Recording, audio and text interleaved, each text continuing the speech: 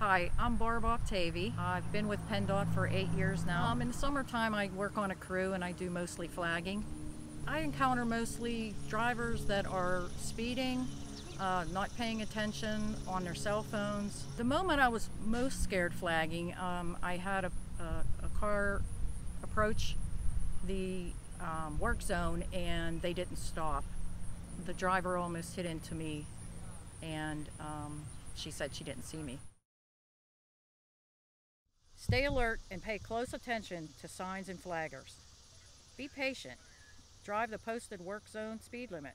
Avoid distractions and give your full attention to the road. And also, please put down your cell phone.